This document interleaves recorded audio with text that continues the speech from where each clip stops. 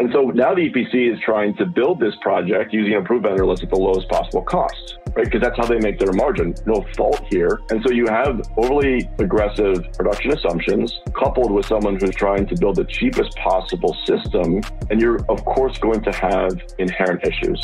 Hello and welcome to the Solar Maverick podcast, where solar meets entrepreneurship and experience. I'm your host, Benoy Thanjan, so let's get into it.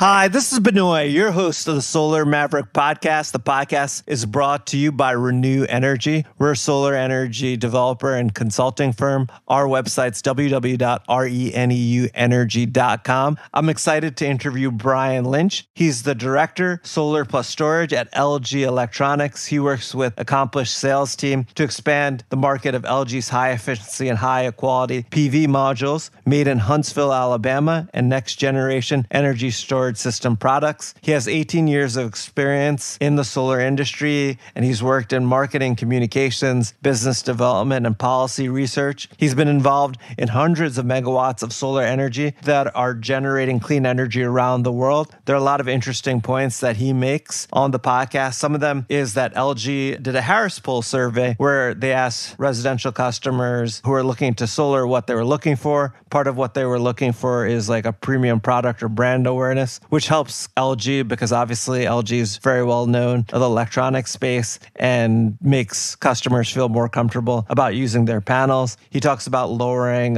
customer acquisition costs for residential customers, how electrification is increasing the adoption of solar. And also, I thought was very interesting was a study that basically said that solar is underproducing 10% of the time than from the initial expectations for the project. Anyway, I hope you enjoyed this episode of the Solar Maverick podcast. Thank you for listening. Let's get into it. Hi, this is Benoy, your host of the Solar Maverick podcast. I would like to thank Summit Ridge Energy for sponsoring this episode of the podcast. Summit Ridge Energy is the leading owner and operator of community solar projects in the United States. Thank you again to Summit Ridge Energy for sponsoring this episode. You'll learn more about them during this podcast. Hi, this is Benoy, your host of the Solar Maverick podcast. I'm really excited to have Brian Lynch on the podcast. He's the director of sales and storage at LG Electronics, and he's also original OG. He's been in the solar industry for 20 years since you started your career. So it's amazing because I think you bring a lot of perspective. You work for a lot of different companies, and I'm excited to have you on the podcast, Brian. Thank you for making the time. Yeah, Benoit, thanks for having me. Although please don't say I've been in the industry for 20 years because it's not quite 20 years. And I feel really old when people say that. So I'll accept the OG, but the 20 years, you got to wait 2 more for that. Sure. But 18 years is close enough. And honestly, like in the industry, like 18 years is amazing if you think about it. And really, for sure, like seeing how the industry has changed over that time is pretty amazing. And all the ways I'm sure you had to adjust and recalibrate. Yeah, I say solar years are like dog years. So if we're going by that metric, I'm like 472. I think my favorite stat is I've been to every SPI since they graduated from CA's offices. So going back to the mid-2000s, I was hoping at number 10, I'd get like a punch card and get a free coffee. It didn't happen. Well, maybe we could arrange that. We'll talk to Abby about that. There you go.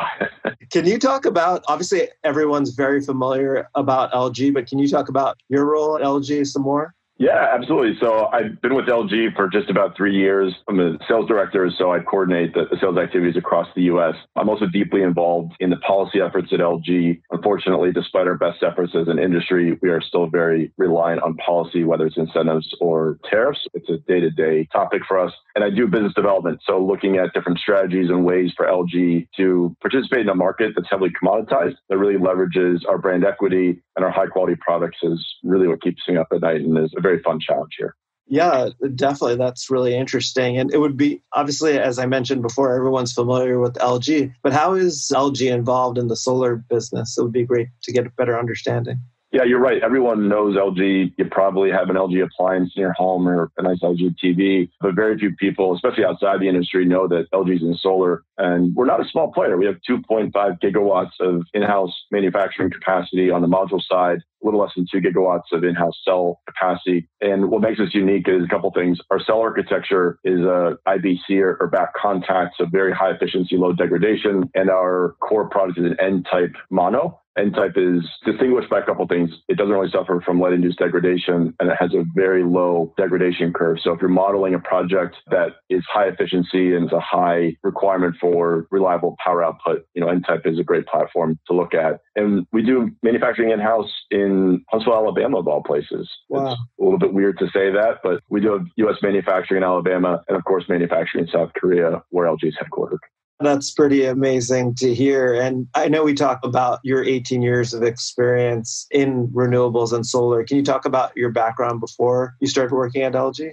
The interesting trend line is I've always worked for original equipment manufacturers, with the exception of a brief period where I had my own company that was doing inspection and repairs for underperforming systems. I've worked for an energy storage company and primarily for module manufacturers, but I haven't always just been selling modules. I've done project development and EPC work as part of manufacturers. So as manufacturers are constantly trying to move downstream, break out of this commodity struggle they find themselves in, I was leading those teams and efforts at a couple of companies. And so I've really sat on all sides of the table, which makes me very, understanding of the different requirements that every participant in a project has. And it really guides my philosophy of when I participate in a deal, I want everyone in the deal, I want everyone in the transaction to get something positive out of it, to have a good equitable stake. Because if one person is left holding the bag of a loss, the project is risky because there's a chance that they're going to default or try and change order, whatever their role is. Everyone needs to make their fair share for a project to be a success. And the good news is you can do that and structure it. You have a repeatable team that you can keep going back to do more deals.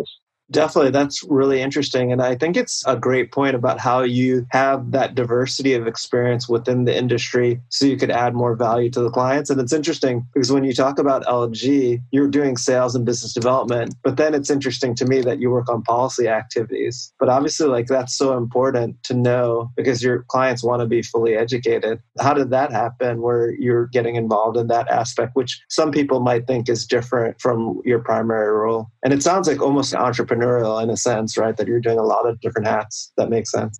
Yeah, it's an interesting question. So it is very much entrepreneurial. And when I joined LG, honestly, my big fear is I'd be joining a global Fortune 200 company and I would be surrounded by bureaucracy of hundreds of thousands of people and systems and processes that wouldn't allow me to flex my business creativity or get involved in tangential things like trade. Now, I will say that LG is very large. It is somewhat bureaucratic, but they really empower individual employees to go beyond their job scope. Now, there is a policy team both in the US and Korea. They're doing, the majority of their work is for like TVs and importation of washing machines. Solar is kind of like a really big, expensive hobby for LG. And so the fact that I'm very engaged with it, I have a bit of a background in it. I work very closely with them. And on most days, I think they're supportive of my ability to help them understand solar policy. So prior to joining the solar industry, my first job out of college was actually doing strategic communications at an agency up in Rochester, New York. And if you know anything about Rochester, their big employer was a company called Kodak. And this was about the time, because if you remember, I'm older than I'd like to admit, that Kodak looked in the mirror and said, the whole film business is probably not a sustainable business for us. And Kodak laid off. Every week it was like 10,000 people. It was insane. I got caught up in that. I moved from Rochester downstate. I worked for a company called Schott and was doing strategic communications. Schott is a multinational German company, also had a solar hobby,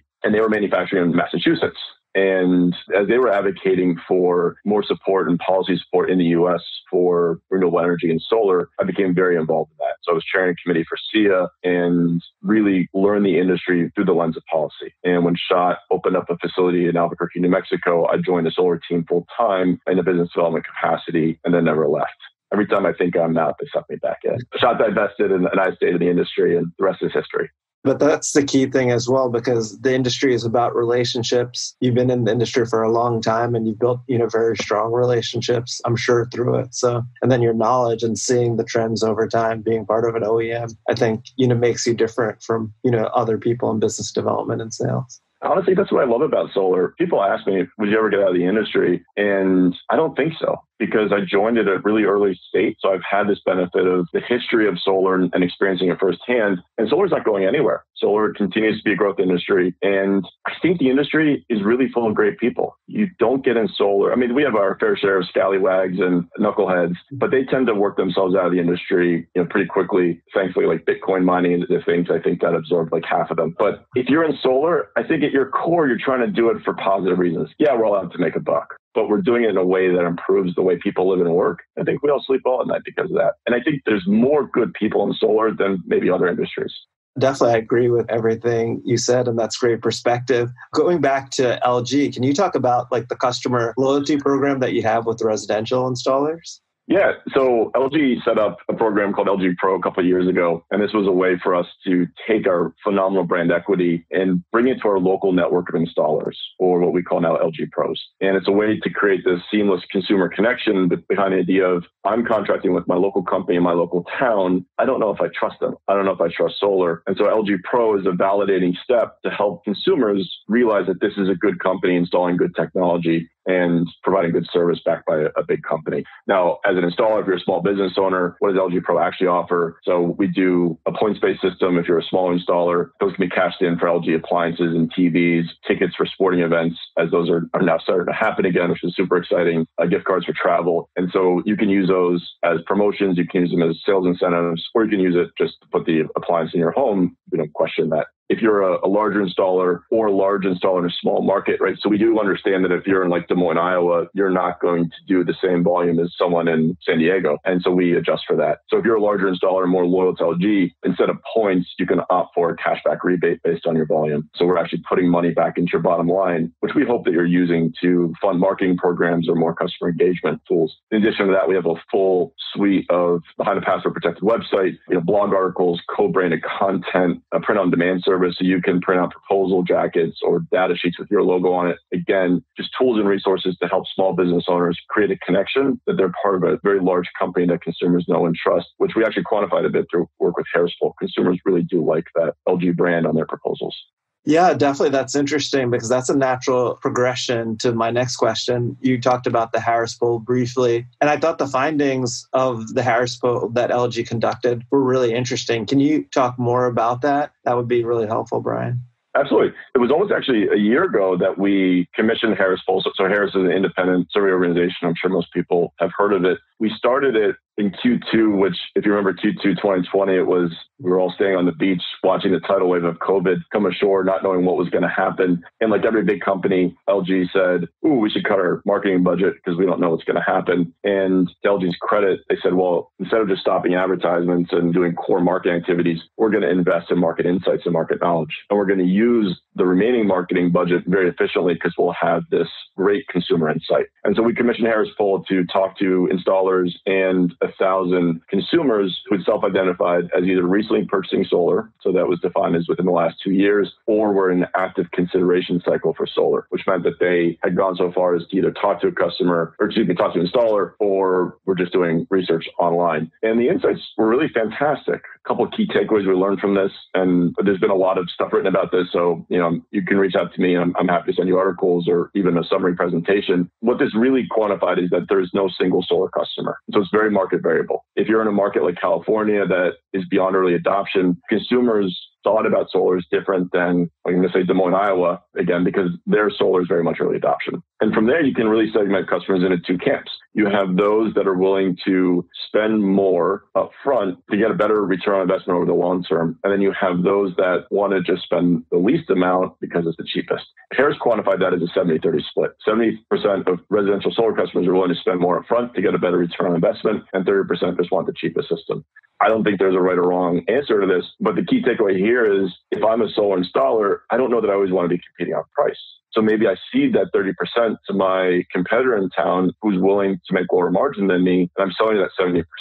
More importantly, though, I'm educating that customer on why they want to be that 70% and the value of that investment. And that was another key finding that we actually got out of the focus groups is consumers want to view solar as an investment. So reframing all these conversations as investments as opposed to cost really helps validate that the consumer wants to spend a premium for a premium product if you can justify that premium. And this is where LG, again, wins in a lot of ways. So we did some testing. We put generic proposals in front of customers. And in some instances, they were technically identical. So everything about it was the same. And one proposal was just a generic proposal with Solar Install LLC. And the other one was co-branded with LG. And we did price sensitivities. And what we found is consumers were willing to spend a significant premium for the exact same proposal that was co-branded with LG. And that's because you're taking something that they don't truly understand. For a lot of consumers, consumers, there's an element of magic being to solar, and you're validating it with a company that they know and trust, that they've had personal experiences with that are typically very positive. LG has a very high net promoter score. And so what this translated to is a direct benefit for the installer. LG sells products at a premium, but the installer, if done right, can pass that premium on to the consumer, and the consumer is very willing to pay for that.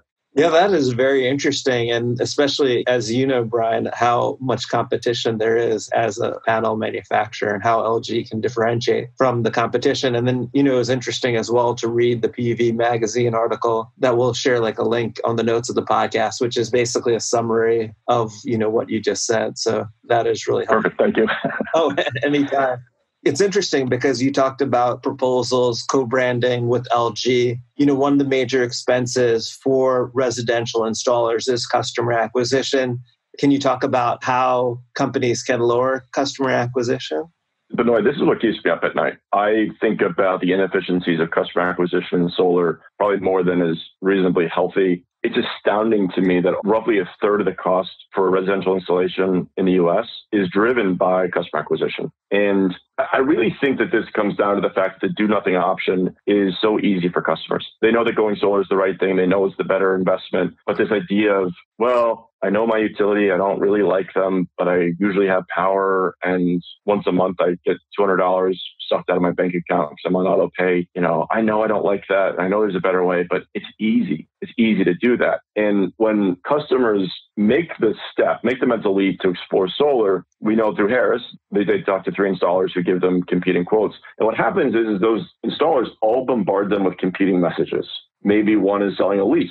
Maybe one is selling a low-cost technology. Maybe one is doing something completely different or just offering LG. And that paralyzes customers because these are not small investments, $20,000, $30,000. And so the customer will then freeze again and say, well, I don't want to make the wrong decision. I should educate myself more, and I'm going to keep buying power from the utility. And they then lose interest because they're afraid to make the wrong choice. So what LG did in response to this, and again, this is really driven by the data from Harris Poll, is we set up what we call the concierge program. And this is a service that LG offers on our website. So if you're looking at our OLED TVs and you see solar on the ribbon, prior to COVID, if you clicked on solar and you put in the lead form, you would be directed to an LG Pro installer. And we still do that in some instances where we don't have coverage for the concierge program, but it was very, very inefficient. And when we tracked the consumer experience and when we tracked the flow-through rate on sales, it was abysmal. Principle of B2B marketing is a lead has a half-life, right? Every hour that you don't follow up on a lead, the value of that lead diminishes by 50%, all the way to the point of 24 hours. The lead is basically dead at that point. And there was an inherent, very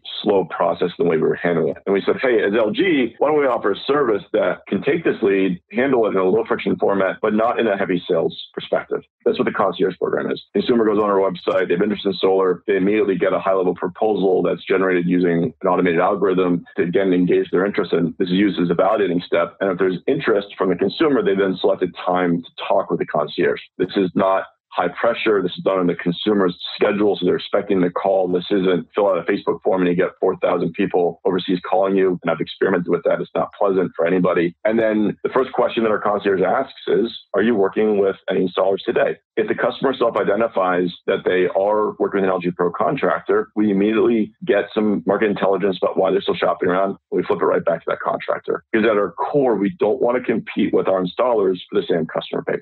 Now, if the consumer says they're not happy with that experience or they aren't working with anybody, then we'll take them through a full sales process to the point where we find a contractor in the back end. We actually contract on their behalf at a rate that the contractor has preset. So this is a value that they should accept. And from a consumer's perspective, it's fully LG branded. It's done virtually within the comfort of their home, very low pressure. And when we test this, consumers say they really like this process. So good referrals. And again, this is something that we offer to our LG Pro installers. And we think it's revolutionary in a lot of ways.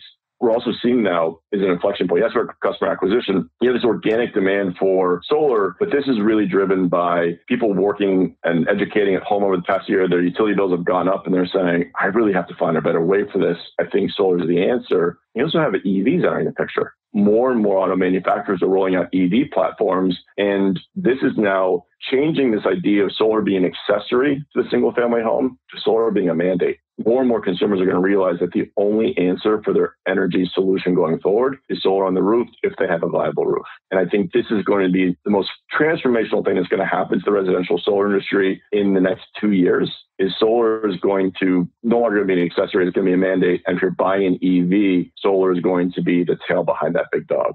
Yeah, that is really interesting. There's so many great points that you made about how, basically solar is going to be the big dog if someone wants an EV. I think it's interesting too that LG is basically shepherding the whole process instead of handing off that lead to the installer, because it's really like the LG name is why the residential customer is having confidence, and they might not necessarily know anything or have very little information about the residential installer and how you're not competing with them if the lead comes through and they've been talking to, someone who's basically part of the concierge program. So there's a lot of interesting points that you made. We really are trying to craft something that adds value to every stakeholder. I mentioned that from a project development standpoint. I truly believe this too. We need to offer value to the consumers, and we have to offer value to our installer partners. Our installers are our customers. They're the core of our business, and we will never do anything that deliberately interrupts their business or competes with them.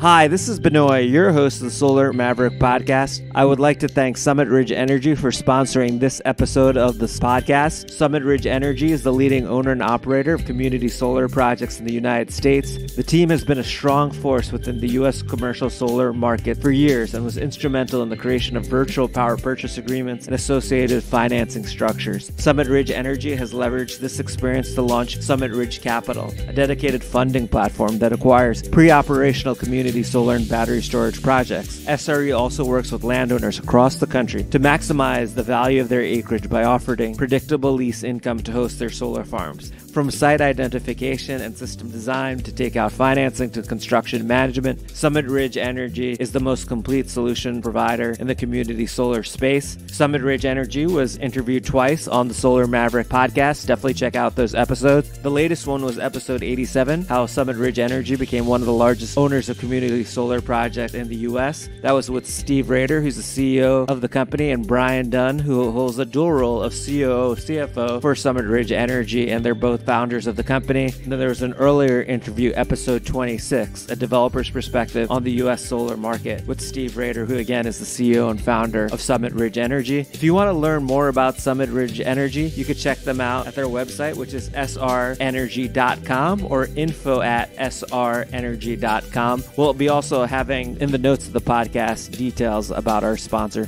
Thank you again to Summit Ridge Energy for sponsoring this episode of the Solar Maverick podcast.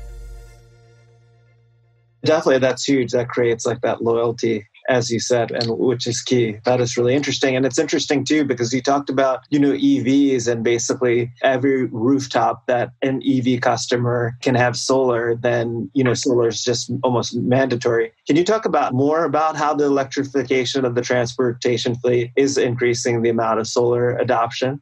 Yeah, so we're recording this in the beginning of June, and a couple of weeks prior to the recording of this, Sunrun and Ford made their big announcement about Sunrun becoming the solar fulfillment partner for Ford for their F-150 Lightning launch.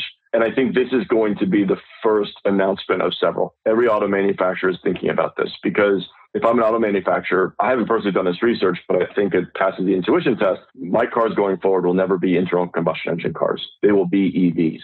As I think about what does that mean for me? It means, I have range anxiety. So does where I live in New York have sufficient EV charging capacity on the highways that I drive on? I trust that the infrastructure will be built to support that. And then there's this idea of home charging. Now, we have the cost of home charging, but we also have the infrastructure. I need to get a level 2 installed in my garage, or a couple of them. And so what does that mean? What sort of electrical upgrades are going to be required in my house? And now you start thinking about the cost component. It's the cost to install this, but now the cost to actually fuel my vehicles.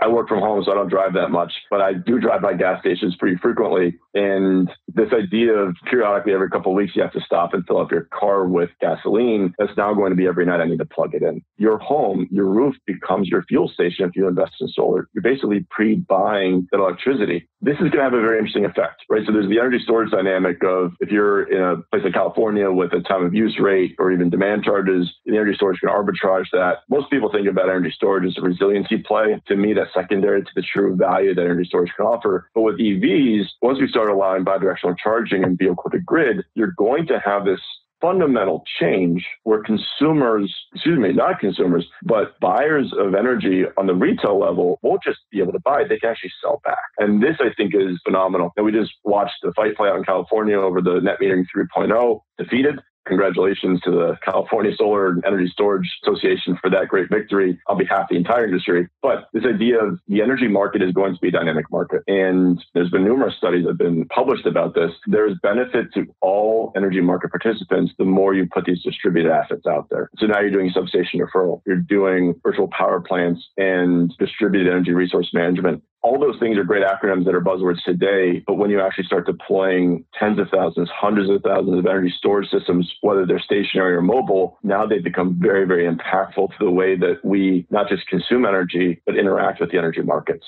This doesn't mean that as a homeowner, you're going to start doing wholesale trading on your ISO, but syndicating this, and this is a huge business opportunity for the solar industry, really working with customers. We're going to deliver you the power cost efficiently that you need, and any excess power we're going to sell back and we're going to arbitrage on your behalf. It's just exciting to think about.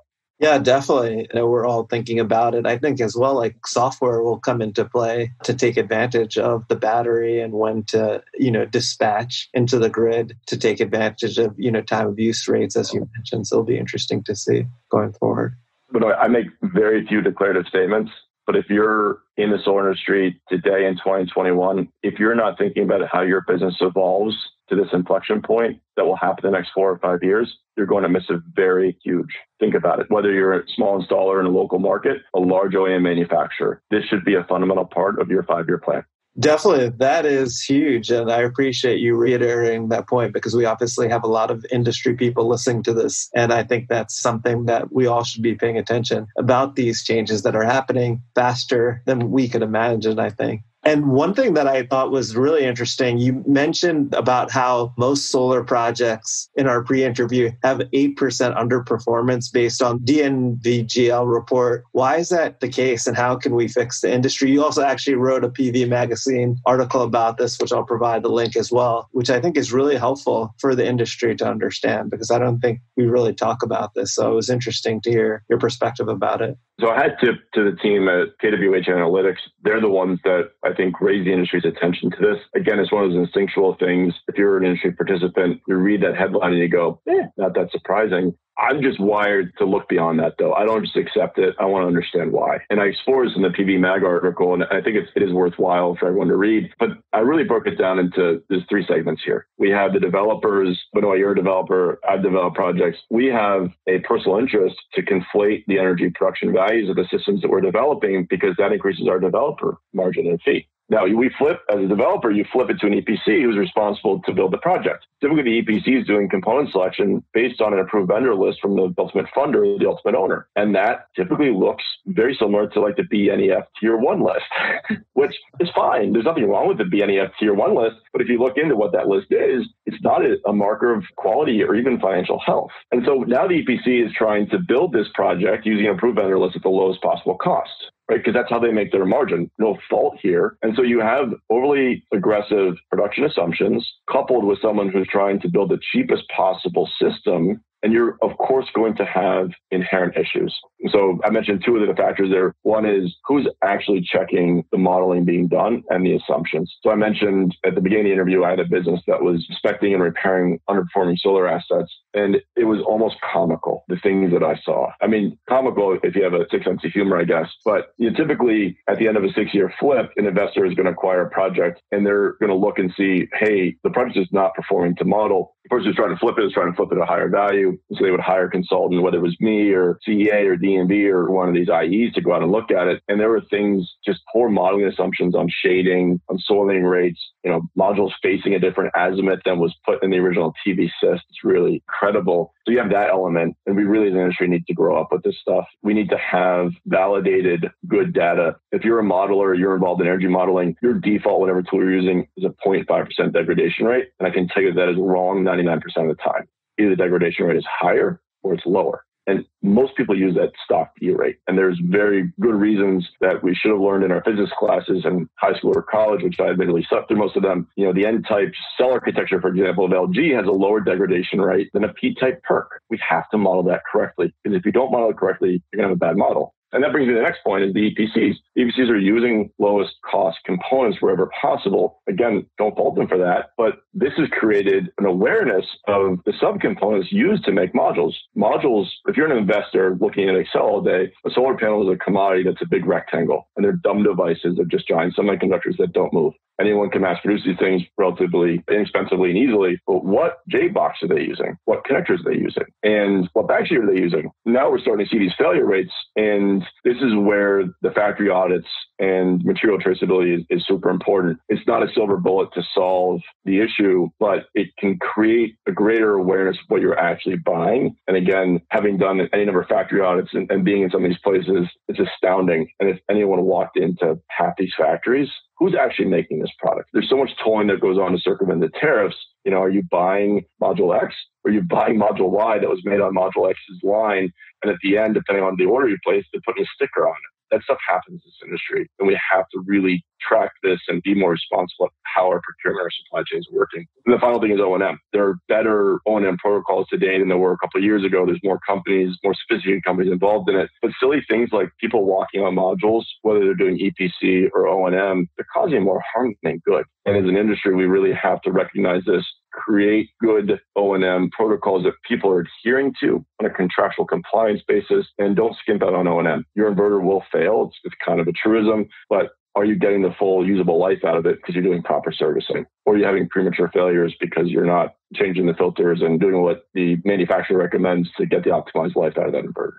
Yeah, those are so many great points, and I appreciate you walking through it. And it's just interesting because over time, I have been seeing underperformance in the industry, and that's a huge issue that we have to, as an industry, talk about and figure out how to solve. And obviously you talked about a lot of the ways that has happened. And it's interesting because when you always look at production forecasts from developers, as you said, it's always very rosy, but then to actually implement it is something very different. And I laugh because of the 0.5% degradation. That's just the industry's assumption going forward over 25 to 35 years, which the modeling of it is so key. And obviously, EPC and the parts that you're using in O&M is a huge part of it because people you have asset managers, asset owners skimping on O&M to save money, but that impacts the economics of the project. And it's interesting because I've seen issues come up because of the O&M packages that the investor. Yeah, if I'm a developer, Benoy, and I'm saying, hey, people have accepted this very aggressive model and the EPC built it as cheap as possible and I have no performance obligation and I made a great buck on this, I think that comes to an end sooner or later because it's the same pot of tax equity investors. It's the same pool of investors in the industry. And the more they realize that their assets are underperforming, the more they're going to price the risk cost of capital into these projects. It becomes self-defeating in the long run. You can't play this game forever as an industry. We really need to address this. Yeah, it's interesting because I'm seeing that as a big thing. When investors are looking at projects, they're automatically haircutting by 5%, the production estimates, or when you immediately execute the LOI between the developer and investor, the investor has an independent engineer verify or come up with production estimates. Obviously, that changes the economics of what the development fee could be, especially obviously if it's lower or higher, but usually it's lower. So it's interesting that you mentioned that. Benoy, it goes back to that comment I made now. This is the third time. If you do a deal and everyone in the deal makes what they expect to make or better and you form a good team, you don't create these adversarial relationships between team members. develop quality projects, build it using quality materials, service them in a way that's contractually compliant. These projects will generate great revenues and the investors will be happy. They'll come back to you every time. And that next time they get an IE involved, and you can use real world data to say, I know what I'm doing. This project performed as expected or slightly better. You don't instantly start those fights between IEs, which are very expensive for both parties because everyone has an interest to protect their respective interests. Form teams, do good work, great things will happen. That's so true. And that's the trust and the scalability of like once the partners are trusted and loyal to each other, then that creates scalability. Always the first deal, I feel like, is the hardest. That's right. So you actually mentioned this a little bit before generally, but it would be great if you could go into more of like why energy density is important. And you talked earlier about this in the podcast, but I think it's very important for people to know because like it is analysis between cost and then, production of the panel. That's usually like done by developers and investors. So it'd be great to get your perspective on that. When we look back at this period of history for solar, there'll be a few things, right? COVID, supply chain. But the interesting thing that we've seen is this trend towards what I've coined the term of BAMs, big ass modules. These BAMs, these 600 watt modules aren't more efficient. They're just bigger. And bigger is fine in certain applications. If you're installing a fixed tilt in a desert with low wind, which in deserts you rarely have, but let's say, the geographic constraints can support it, those 650 watt modules can offer really inherent advantages from an installation efficiency and reduction of balance of system usage. But the problem is people confuse this idea of a 650 watt module as being more efficient than an energy dense 450. And there are clear applications where one is better than the other. And this is where this idea of going beyond the superficial data on the data sheet becomes materially important. The United States is big. We have a lot of different weather patterns, geographic considerations, seismic, wind. And I'm thinking about these BAMs on the trackers. You're hearing from the tracker people that they're developing trackers that can support and fit these very large modules. But what are you doing to the motors, the actuators on these trackers? What's going to happen from an O&M perspective? What is that high cost of those big modules? In solar, it's all about efficiency. Efficiency will always win at the end of the day. But the question is, what is the cost of that efficiency? And I think this is where good economic modeling becomes materially important. It goes back to my prior point. And by the way, for the listeners, we didn't pre-plan this kind of line of conversation, but using accurate modeling, looking at real D rates, understanding the actual performance of modules over time to get to as accurate a possible number in 20 or 25 years, whatever your end of life system is, was going to make you a better, smarter developer that can maximize the value of what you're developing or building for that matter.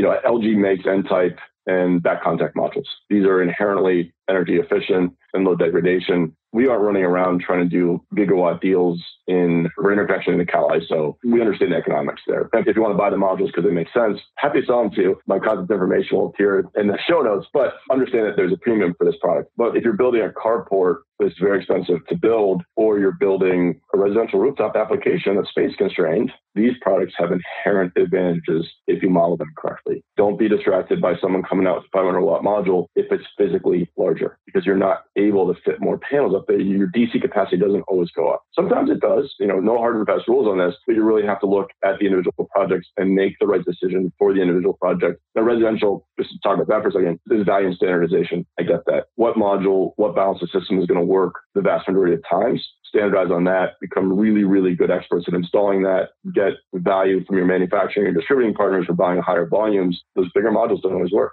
Higher efficiency modules don't always work too. Know your market, know what works in your market. I appreciate you providing like the example so that people could have a better idea of what they should look for. Obviously, like in the beginning of the podcast, we talked about COVID. Can you talk about how the industry's changed because of COVID and what does that mean for solar? But I think there's so many ways to answer this question. So we talked a little bit about what LG did post-COVID. We did the market research. We stood up the concierge program. I think from a residential perspective, we were inherently inefficient with the way we were doing customer acquisition. You don't have to sit at a customer's kitchen table to get them to sign a deal. Now, sometimes that works. Sometimes that is the right thing for your market, especially early adoption markets. Being in person, showing them that you're a real person that they can know and trust, working for a real company has value. I'm not going to dismiss that value, but can you do your pre-meetings online? Can you use these great tools that have been set up, some of which are now free for like 3D modeling on rooftops and getting really accurate shade analysis? when I put solar on my roof, stood up there with a sun eye to get the shade analysis. You don't have to do that anymore. There's clearly efficiencies that have been generated on the residential side through COVID. I think something else is we've learned from an infrastructure standpoint that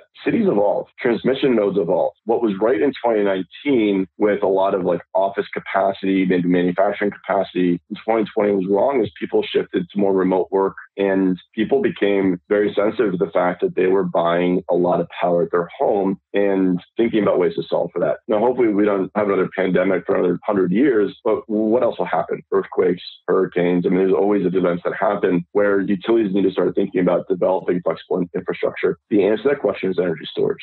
Energy storage today is getting to a point where it's cost efficient and then it allows utilities to create this dispatchable power, especially as there's greater saturation of distributed generating assets. In order to move that electricity where you need to at the most valuable time, energy storage is the answer to that question. And I think the other big thing, and I'd be remiss to not talk about this as it relates to COVID, is every American became hyper aware to our PPE, personal protective equipment supply chain in 2020. We don't make this stuff in the US. And I'm a volunteer firefighter and EMT, and I needed an N95. I needed gloves. I needed masks. And in March and April last year, you couldn't get them because they were all made in China. And China was self-consuming these things. I don't fault them for it. And it created this awareness that what are we actually making in the US? Now, PPE is one thing that was life and death for some people. But from a solar perspective, I think we're also awakening to our supply chain. The reality is 96% of ingots, if you don't know what an ingot is, it's the step in between polysilicon and wafers, but you have to have an ingot to make a solar module, is made in China. 92% of wafers are made in China. And as we've seen these reports coming out of Western China and Xinjiang, which by the way, I couldn't pronounce prior to like November of last year, and now I say it multiple times a day, it's created this awareness that what's actually going on in our upstream supply chain in this industry. Is there a high cost of these cheap components that we've been relying on? Now, LG doesn't manufacture solar modules in China. We manufacture them in the US, South Korea, but our upstream suppliers are in China. And you read these reports, the US's label is going on there as genocide. You're questioning, am I using components in this? Am I economically complicit in what's going on? There's no good answer because you can't really validate what's going on in these sub-tier suppliers. And two, there's a clear consequence to the industry. You can't just turn the spigot off from products from China because there is no viable alternative at the moment. But there's also this economic consequence of, as a developer, you're signing projects 2, 3, 4 years out based on economic assumptions that if you don't have access to low-cost product, those projects don't get built. And the Biden administration has very clear agenda to deploy more solar, but at what cost? At what capital cost and what human cost? And I think this is something that the industry is now grappling with. I'm seeing more and more requests from customers asking for supplier audits. I appreciate that people are now taking this seriously. And whether it was a cracked backsheet, a melting connector, or a question of where your polysilicon is coming from, the industry is no longer treating every solar module the same. They're not just dumb rectangles on rooftops. These are components made by people that use a supply chain that's global in nature, and we should understand where our components are coming from. Everyone in the solar industry, whether you're a residential installer installing a system a week or a mega developer installing a gigawatt a year, you need to ask these questions and think about it, because it's not okay to say, I accept the word of somebody who maybe has an interest to lie to me. And we need to really validate what's going on in our supply chain, and we should not be economically complicit in something that is potentially, we don't want to be on the wrong side of history on this one. Yeah, definitely. I appreciate you bringing up this issue. I mean, it's something that as an industry, it impacts us all, and we should understand what the human cost is and obviously the economic cost as well. And I think not many people in the industry are talking about it as much as it should be talked. I think people are talking about it. They're just not clearly talking loudly about it because it's kind of the industry's dirty secret. We don't want to slow down adoption of solar because consumers are worried about this, understandably. I think consumers should be worried about it. Utilities should be worried about it. The administration is clearly worried about it. And this will all come to a head here sooner or later. Maybe by the time this airs, we'll have a Customs and Border Protection ruling on an enforcement scoping clause. Until that happens, though, everything is at risk. And project development, manufacturing, all of us in the solar industry, we don't need risk. And at our core, the takeaway is we need to diversify away from this risk. These are all really good points. And this was a great interview, Brian. I appreciate you being on the podcast. I also appreciate you listening to the podcast as well. I know you think about running because you're usually listening to podcasts. So. Yeah, but no, I really appreciate you having me on. It's a fun thing to do. I enjoy speaking about solar. It also shields my wife from me talking about the solar industry from her for at least another hour. So I'm sure she appreciates it. I listen to all the solar. I consume solar media when I run. It's a way for me to think about work and think about the industry, but also kind of zone out. And I would encourage people, whether you're just getting in the industry or you've been in it for longer than me, continue to learn, continue to educate yourself. I'm not the smartest person in solar. If I said something of value to you today, I appreciate that. Please reciprocate. Reach out to me on LinkedIn, email me, call me, whatever you need to do. Let's learn from each other. We're still in a relative infancy in this industry, and we'll make ourselves smarter and better. No one has all the answers. I certainly don't. And I really appreciate this opportunity, Benoy, to speak to your audience. And I appreciate the podcast that you do. Some great content. I've learned a lot listening to people. I've networked with some of your guests based on what they've said, and you do offer a great service to this industry. So I appreciate that.